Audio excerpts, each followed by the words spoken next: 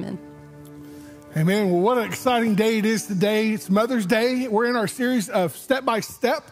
And today we're going to do something a little different. We have a family who's new to our church, and they did the most outstanding thing possible. They invited me over to their house for dinner, and which is a great way to allow me to get to know you really well, is to cook me a great meal and have awesome dessert. And so I get to know the Andersons really well. And I was just so moved in that time of meeting with them, because I think so many times we get caught up in sharing these, what I call Instagram, Facebook moment lives. You know, it's like, hey, look, Timmy hit a home run. That's awesome. What we didn't show is the fact they struck out the 3 games previous. And we only highlight that one great hit or that one great catch. Or, it's like, I saw a meme one time that says, behind every family photo is our parents bribing and threatening their children for a correct smile. And when I saw it, I was like, if you only knew the moments that my wife and I went through when our kids were little, at the picture people, where, you pay an ungodly amount of money for these pictures. And we bribed and we threatened to a way that would probably compromise. If y'all knew the things we went into those moments, it was just smile. This is costing us $400, kind of a moment. And then the picture, that's what we put on the wall. And everybody's like, oh, what a beautiful family. And we're thinking, it was not a good day. Not a good day in our history. We captured this millisecond moment, but that's what we share and that's what we talk about. And it was just something beautiful sitting down with Tommy and Devin, and they said, well, hey, here's our story. Here's what God's done. Here's the journey we're on. Here's the journey we've been on. And it was just freeing to say, this is what God has done in our life. And then later on, their son Landon was baptized not too long ago, and he created a video to share, and they showed it to me, and I said, okay, I hate to do this to you, but I'm going to pull the pastor card. We're not showing this to the church right now. Here's why. Later on in May, we're going to do a series on the family, and I would rather not show a 30-second video. I'd rather spend 10 or 15 minutes with you guys on stage and allow the whole church to hear the story. And they were like, I think the video is much easier. So they opted. They said, okay, fine, we trust you. But so today I'm going to invite Devin and Tommy to come and join us on stage and share a little bit about their journey and their faith and how God has worked in their lives. And I want you to hear from them today. So Tommy, I'll let you go first. Tommy, tell us a little bit about who you are, what you do, those kinds of things. All right, good morning, church, and happy Mother's Day to all you mothers out there. I've been a longtime resident of Bulverde since the early 90s. And graduated from Smith Valley High School, and currently work for American Airlines as a pilot, and I own Anderson Aviation here at the Bulverde Air Park. And I am up here on stage with my wife, Devin. So Devin, tell us a little bit who you are. Hi, I'm Devin. I grew up mostly in Kentucky, and have been here in Texas for a few years. I'm a stay-at-home mom to our son Landon, who's 7 years old, and to McKenna, who is 17 months. Awesome. Now, if you've seen the movie Shrek, they talk about how your life is like an onion. You just kind of got to peel the layers back. Okay, so we've got through, this is my name, you didn't give me your age, and that's fine too. But, what we do, here's my kids, that kind of stuff. Let's peel back a couple layers now. Tell us a little more about Tommy. Okay, so starting out as a child, we never attended church. It wasn't until my grandmother found a small church for us in Bernie, and she invited us to go. We went. And from that point, I was saved. But I never developed a deep, intimate relationship with the Lord at that point. And that ended up leading me into a relationship that I got engaged, and we had planned a wedding. But thankfully, it never happened. And at that point, I held to the Lord, and I said, okay, Lord, obviously, I can't do this on my own. Obviously, I'm pushing something, an agenda that's not yours. And I gave it to him. I stopped looking and prayed for a wife and a family to come. And just a few months after that, my aunt called me and said, hey, I have this wonderful girl you need to go out with. So we emailed a couple times, went out on our first date, and from that point, my faith has only been grown stronger through that whole situation with Devin. Okay. Devin, peel back a couple layers now. Tell us a little bit about yourself. So I grew up in a Christian home. We went to church every Sunday. I was saved when I was 7 years old. After college, I was working for a large church outside of Nashville, Tennessee, and met a guy who I thought was also a Christian. We dated and got engaged, and unlike Tommy, we got married. And thought that he was a Christian and loved the Lord, but soon after we got married, realized that his actions and words were not matching up. And we started to have a lot of issues in our marriage. But growing up in the church, I didn't think divorce was an option. And so just thought the Lord's going to help make it better. A few months later, I found out I was pregnant, and again thought, well, this will help our marriage and things will get better. The baby came, and things continued to get worse. My husband quit working, and I was forced to go to churches looking for food. It became an unsafe environment for my son with some issues my husband was having. But again, I just didn't know what to do because I didn't think that it was right to leave. So actually on May 8th, 2015, my life was forever changed. It was my first Mother's Day weekend, and I had signed up to dedicate Landon at our church. I had told my husband about it, and he had made plans, I thought, to come, but he never showed up. And so I stood on the stage alone and dedicated Landon and vowed to raise him in church and to point him to Christ and to be the best mom I could be to him. And when was that? It was 7 years ago today. May 8th. May 8th. And which is just very fitting that you had us come because it was not planned at all. So yeah. When he told us the date, I was like, wow, that is total God thing. And so I went home from that, very excited, and I went home and opened the door, and my husband was completely drunk. And he was very angry with me. He wanted to hold Landon, and I didn't feel that it was safe. And so I was just, let me put the baby to bed, let me get ready for bed, it's late. And he just got very, very angry. And so I just started praying that night for a way to get out of the house safely that evening because I didn't feel that we might not be able to. And so as he was yelling at me, there came a point that he said, you better get out of this house right now. And I took that as God's open door for me. And I was holding Landon. I hadn't put him down. And we ran out of the house. I grabbed the diaper bag, and nothing was ever the same. I moved in with my parents, and again, just thought, the Lord's going to redeem this. I'm going to one day stand on stages and share how God worked in our marriage, and it's going to be a great story. But as the months ticked by, I realized that that was not the story that God was going to create. And he ended up filing for divorce, and my life fell apart. And through the years that followed, the Lord showed me that he is my strong foundation, that he is my redeemer, and I didn't need a man to do that.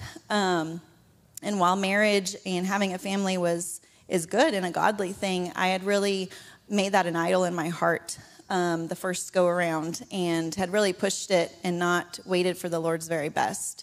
And so it took about 3 years, and when Lane and I we were on our own, and the Lord just refined us and strengthened me in our relationship with the Lord.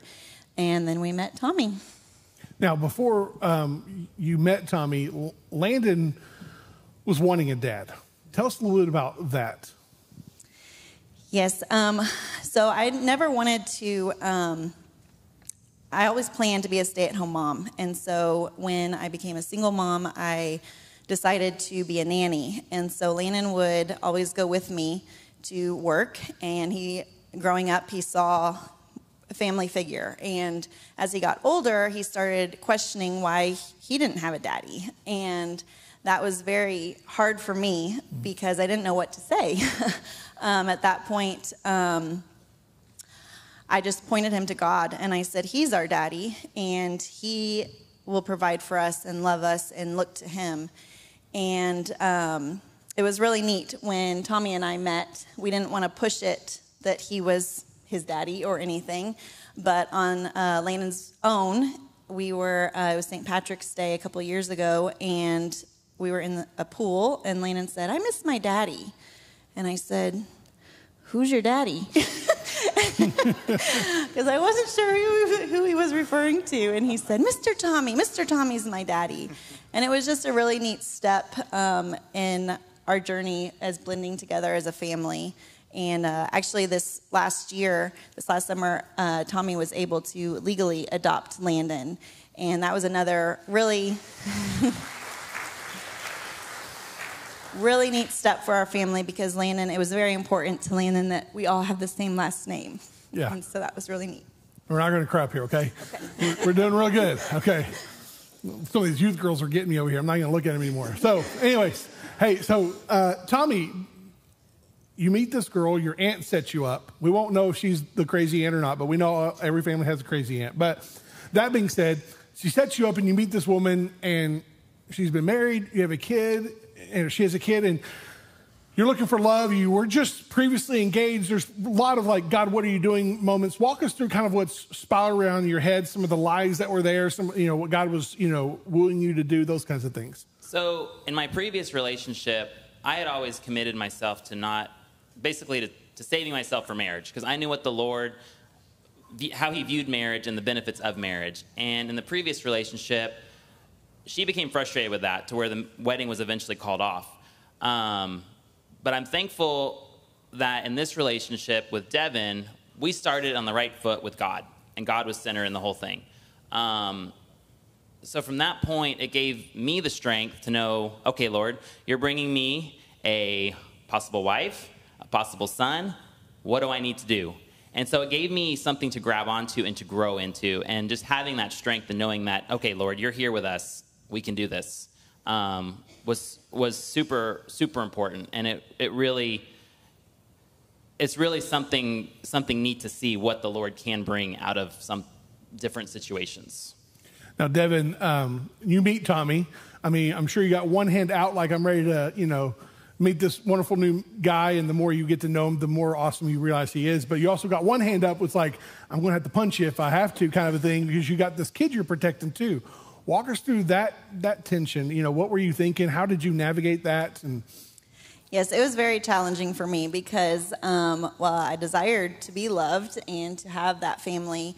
I had already done it once, and I was afraid of failure that to even let him get close to us. When we first started dating, I told him he would not meet Landon for 6 months.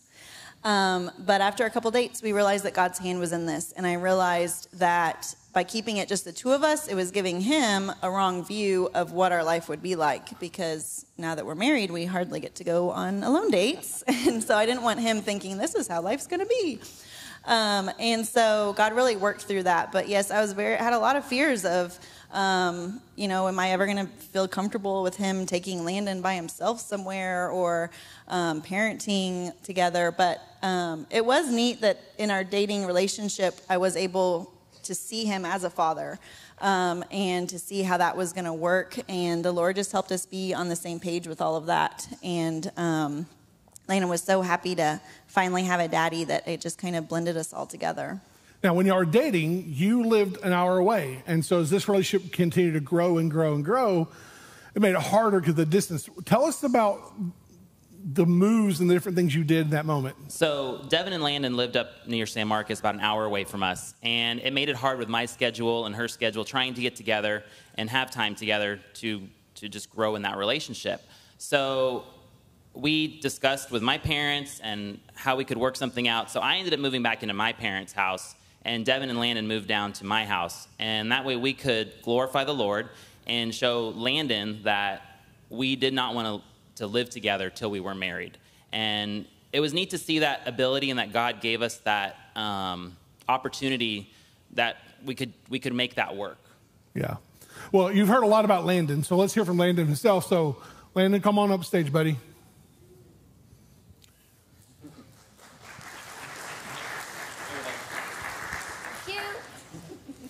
Okay, so this is Landon Anderson. He is the star of the show today. Landon, tell us a little bit about why did you want a dad so bad? What was it? Life was very hard without a dad because we had 6 other kids that we had to take care of. Yeah. I was a live-in nanny. Yeah. So when you Mr. Tommy came and met him, what did you like most about Mr. Tommy when you first met him? I love that he loves the Lord and loves me. Awesome. And now that he's your dad, what's your favorite thing to do with him? My favorite thing to do with him is wrestle and do my schoolwork. Awesome. Now, y'all are building a treehouse right now, too, right? How's that coming along? It's coming along really good. I got to help with it a little bit. Awesome.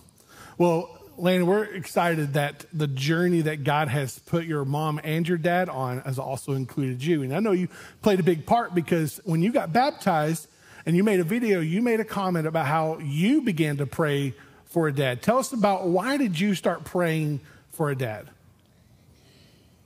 Because you had 6 other kids. Yeah. It's awesome. Well, hey, speaking of praying, Landon, would you mind closing us out in this part, and would you pray for your mom and dad and us today? Lord, I pray that everyone's life will be easier for those and that people that don't have a dad will find one soon. I hope that my mom and dad will be able to grow a bigger relationship with the Lord and each other. I pray that I will get wised up into the Lord's hands forever. Amen. Amen. Good job. Thank you so much.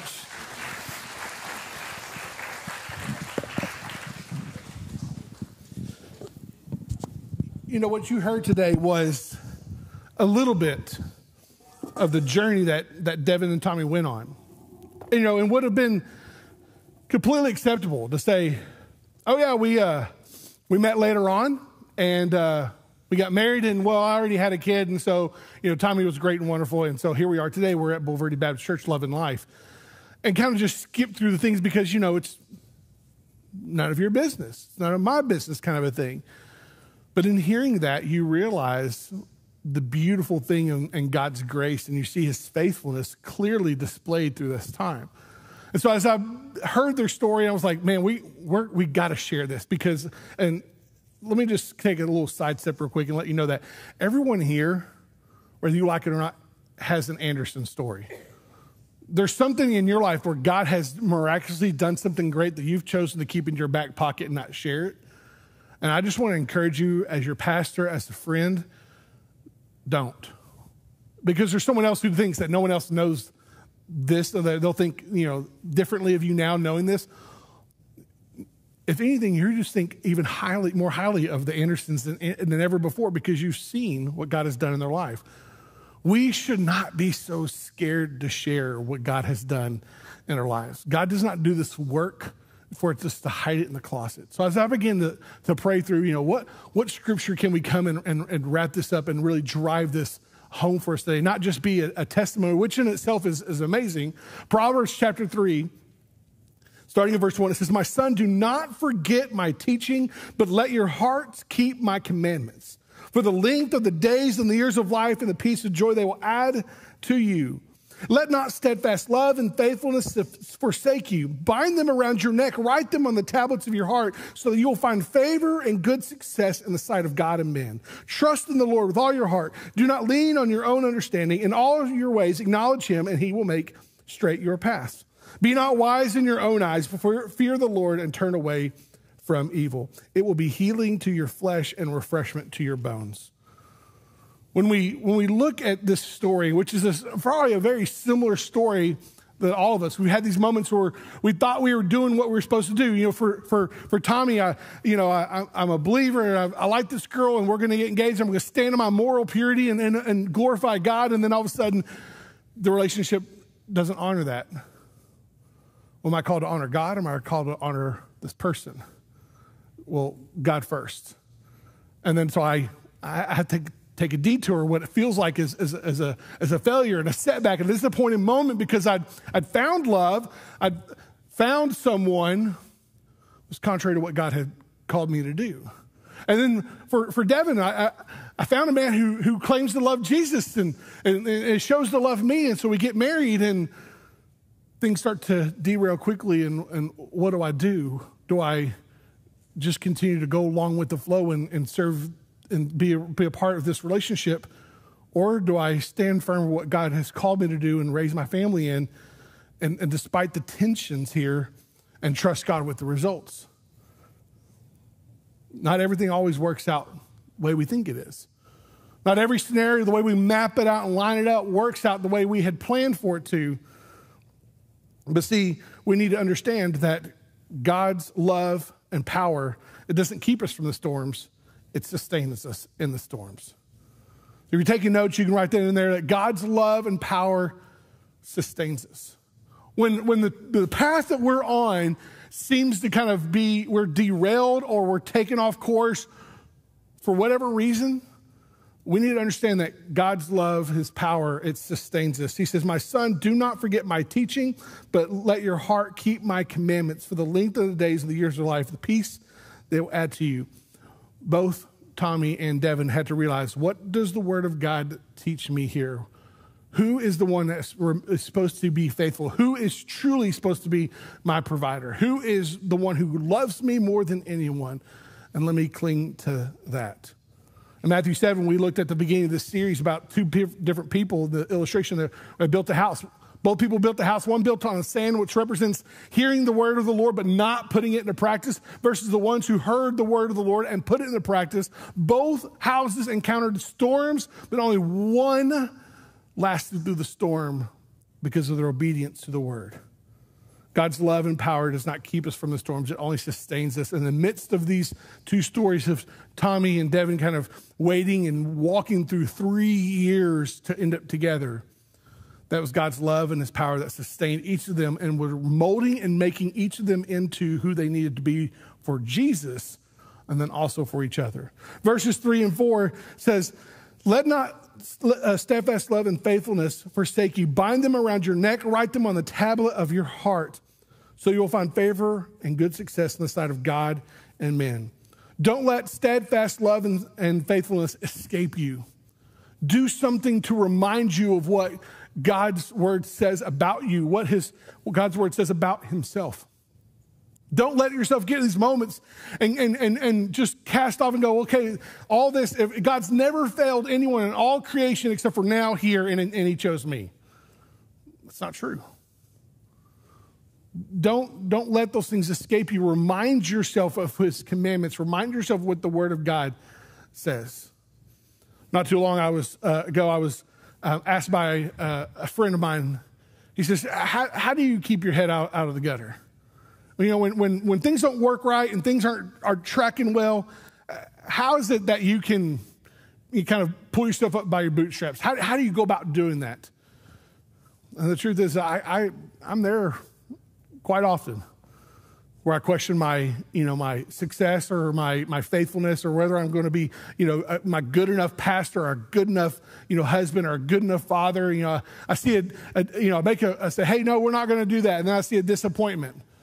And then, hey, we're going to do this. And oh, not again, and I'm thinking, am I making all the wrong calls? I second guess myself a lot. I'm probably sure I'm the only person here that second guesses himself. But in those moments, I'm like, can I not do anything right? This person's mad. This person, said this. This person thinks this. I go back to what does the word of God say about me? To know that I'm redeemed. I'm forgiven. I'm made whole. And I remind myself to what is true in my life, not necessarily how I feel. Because emotions, they come and go. And feelings, they come and go. You can be on the most romantic date with your wife and staring into her eyes, and she's like, you're the most wonderful person ever, and I love you so much. And then they deliver her food, and it's burnt. And I promise you, the date took a downturn immediately. Happened to me this week. My wife and I, we went out on a little date, and we went to Magoo's in New Braunfels. Great place. McAdoo's, thank you. McAdoo's. They're thinking we went to McDonald's, right? That's more fitting. So we go to McAdoo's Seafood there in downtown New Braunfels, and I'm like, I'm going to have this, redfish, on the pontchartrain kind of thing. And they deliver my food, and I was like, I looked at the guy. It didn't matter any of the moment I had felt my love for my wife. When they delivered my $37.95 fish that was this big. I'm telling you, if you watch this, McAdoo's, I love y'all, but I'm seriously, like in my prayer, I was like, Lord, forgive my heart for the frustration, the anger that I feel for paying so much money for such little food on my plate. And I went home and I made me a plate of food when we got home. I'm serious. Feelings, they come and go. I'm out there enjoying this time, and then in a moment's notice, I am not happy. But what God's word says about me, what it says about him, it's absolutely true. So don't forget his teaching. Let our hearts keep the commandments. Let not steadfast love and faithfulness forsake us. Verses 5 through 6, probably the most familiar verses of these whole passages. Trust in the Lord with all of your heart, and do not lean on your own understanding. In all your ways acknowledge him, and he will make straight your paths. Sometimes we are on the Lord's path and we end up derailing. Sometimes out of foolish decisions of ourselves, sometimes because of just we lose sight of what the goal is and we've drifted and don't realize it till it's kind of too late and we're off course. Sometimes we're on the way and someone T-bones us and knocks us off course. There's all sorts of different ways in which we get off course. So how do we get back on the course? Trust the Lord. How do we get back on the course? I know I'm off, and here's where it is. And both, Tommy and Devin are like, okay, Lord, what are you doing? I know what you want from me. I know that your plans for me are not to harm me. But am I off course, or are you just taking me somewhere else? Trust the Lord. When we are in these moments, despite how we got there, the way we get back is trusting the Lord. Now, here's the thing. We may not like the path the Lord's going to take us on to get back on the path we need to be on, but we need to trust the Lord. Now, speaking about the best way, not just trusting the Lord, because we don't need to trust ourselves. Verses 7 and 8, be not wise in your own eyes, fear the Lord, and turn away from evil. It will be healing to your flesh and refreshment to your bones. He's saying, trust the Lord with all your heart. Don't lean on your own understanding. In all your ways, acknowledge him. He'll make paths straight. And by the way, don't trust yourself. Don't be wise in your own eyes. Because I don't know about you, but for me, every bad decision I've ever made, guess who was there making the decision? Me. Don't be wise in your own eyes. Trust the Lord with all of your heart. But what if we don't like where we're going? What if we don't like the situation? Trust the Lord. For Devin and Tommy, you can imagine the moment being a mom walking out of a home that you believed that God had provided for safety and security, and realize being on the sidewalk with only your infant and a diaper bag was a safer environment. You talk about feeling lonely. You talk about feeling desperate in those moments.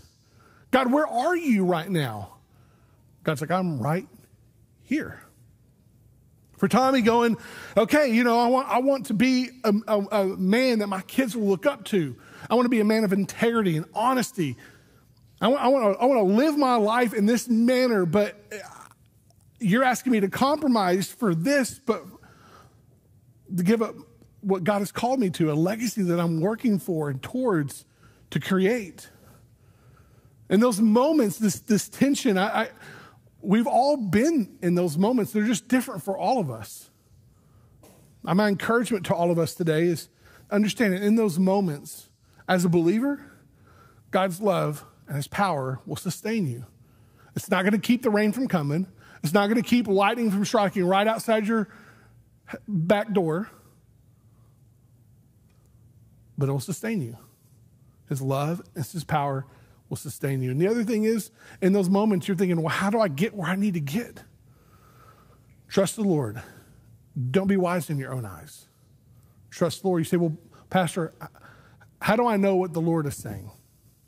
How do I know that it's God speaking to me right now? The best way I can explain it, and I don't want to be like, you'll just know. No. Here's what I'm going to tell you. And I've used this illustration before because it's the best one I can remember.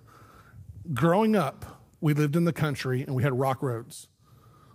I can always tell when my dad was coming home by the way the tires sounded on the rock driveway.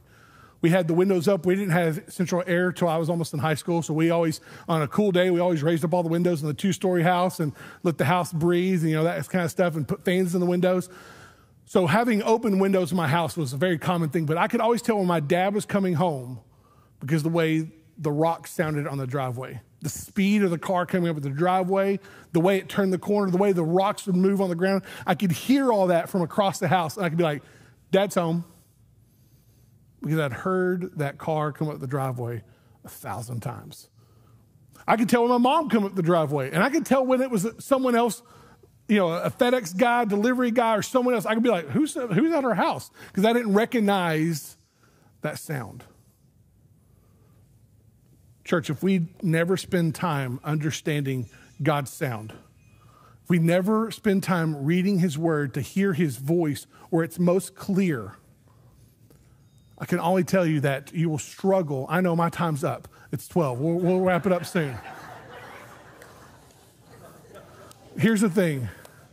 If we don't ever spend time reading where his voice is the most clear, when all the other noises in life are going on, we'll have trouble distinguishing which one is his voice. Church, here is the most clearest way to understand. So when we say the words, trust the Lord with all your heart, lean not in your own understanding, don't be wise in your own eyes, we understand and we know his voice because we've been there, we've read it, we've heard it multiple times over and over and over and over. Like tires on a gravel driveway, I know his voice. Many of you, it's Mother's Day. If I was to stick you in a crowded room, even if your mother has already been passed away with the Lord, if you heard that laughter in a room with 200 people, you'd go, Mom's here. Because you've heard that laugh 1,000 times. Church, are we that familiar with God's word that we can hear that laugh, that voice, among every other voice in our life? For Tommy and Devin, when every voice is crying out, do this, stay, go, run, you've already made a commitment. Go through with the promise. We love each other. We know we're going to get married. We already, he's already calling me daddy, but I haven't even adopted yet. When the world's saying all these things, how do we know what God's word, what God's voice is telling us right here? Know that in all those situations, God's love and his powerful. His love and his power is there to sustain you. And no matter where you are, trust the Lord with all your heart. Let's close in a word of prayer. Lord, thank you that despite every distraction we may come and face in life, despite every time we get off course, we're derailed, whether intentionally, unintentionally, or just didn't even realize it, you're there to bring us back, and your power and your love will sustain us. Thank you today is the day to remind ourselves to trust you, not to be wise in our own eyes, but to trust you. Thank you, Jesus, for reminding us where true wisdom comes from and where perfect direction comes from.